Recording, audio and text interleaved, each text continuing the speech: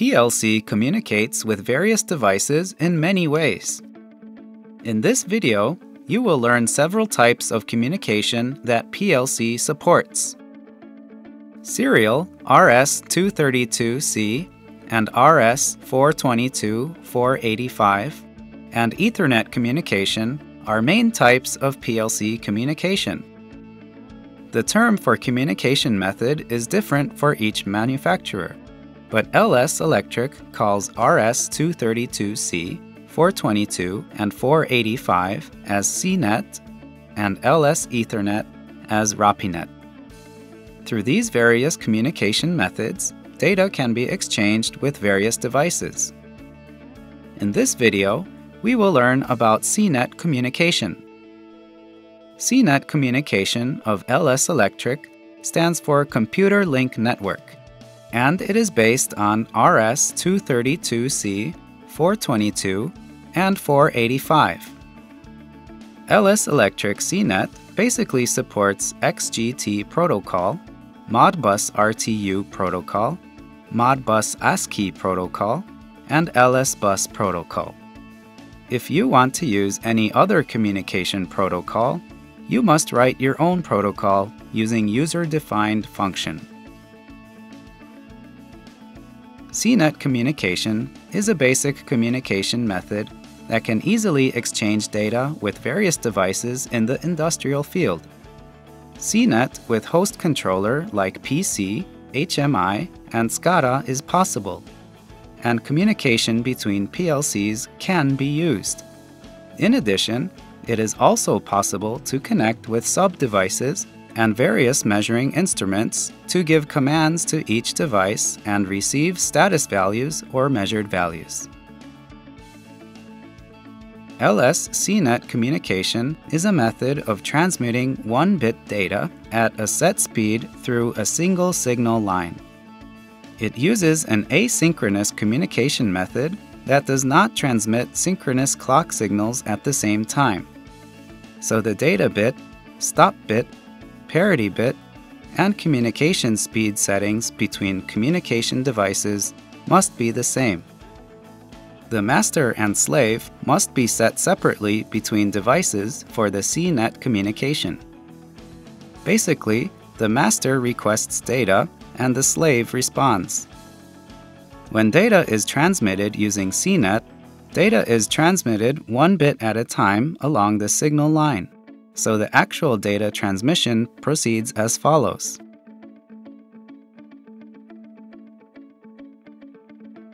Next, we will introduce the modules used for Cnet communication.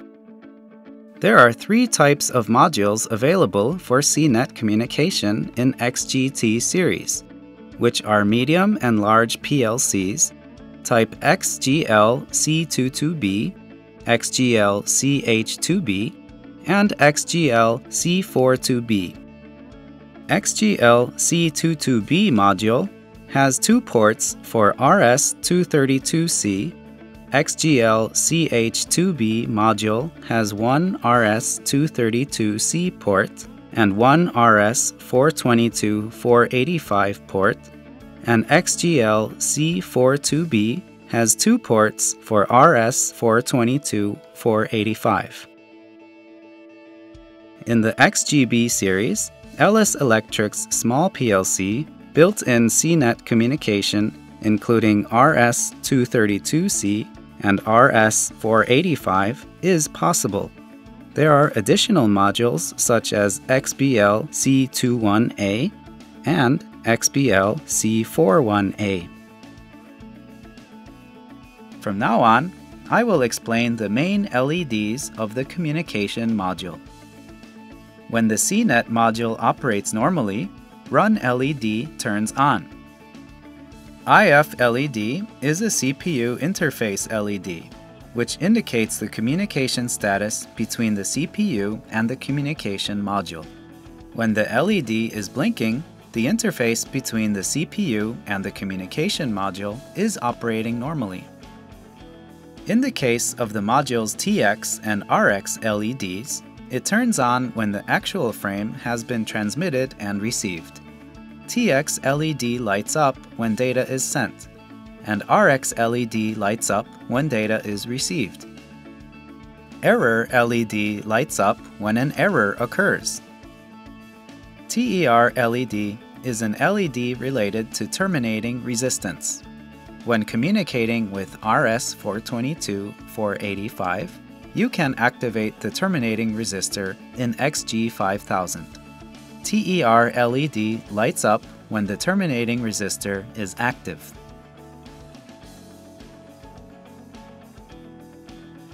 Let's take a look at the wiring method for Cnet communication. First of all, I will explain how to wire RS232C communication. RS232C communication is wired using 9-pin connector. At this time, pin number 2 is used as RX, received data. Pin number 3 is used as TX, transmitted data. And pin number 5 is used as SG, signal ground. Therefore, when the request message is transmitted from the master PLC to slave device, the master's TX must be connected to the external device's RX acting as a slave. Slave's response message comes from the slave's TX and needs to be connected to the master's RX, so pins 2 and 3 must be connected. In addition, the SG ground for signal must be connected to each other. RS422 is a full duplex communication method in which the transmission line and the reception line are separated. In the case of RS422 one-to-one communication, you need to wire TX plus and TX minus, the transmission signals of the master, to RX plus and RX minus of the slave. The slave's TX plus and TX minus signals must be wired to the master's RX plus and RX minus. And the signal ground SG and frame ground PE should be connected one-to-one. In the case of RS422 communication, 1-to-N communication is possible. In 1-to-N communication, one master can communicate with multiple slaves. The wiring method at this time is as follows. Since multiple slaves need to receive the signal from the master, TX plus and TX minus of the master are connected to RX plus and RX minus pins of the slave, respectively. Likewise, the slave's TX plus and TX minus should be connected to the master's RX plus and RX minus. For 1-to-N communication, terminating resistors must be installed at both ends of the system.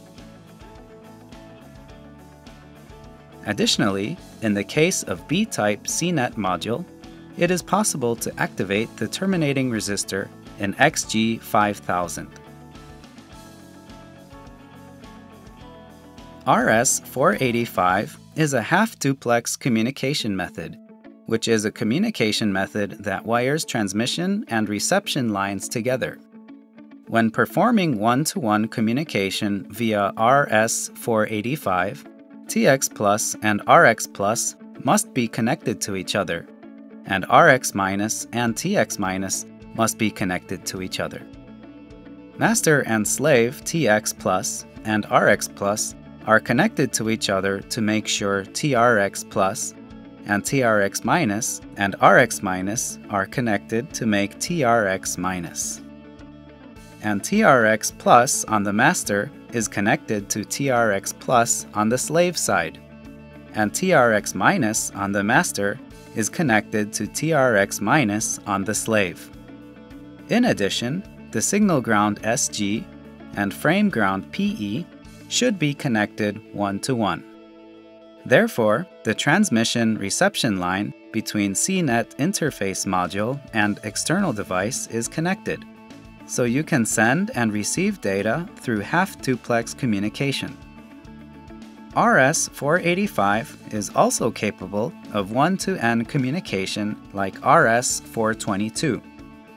All slaves are connected binding TX plus and RX plus, and connections need to be made between each slave's TRX plus and between TRX minus, respectively. You can install terminating resistors at both ends of the system or select whether to activate terminating resistors in XG5000. Thank you for watching.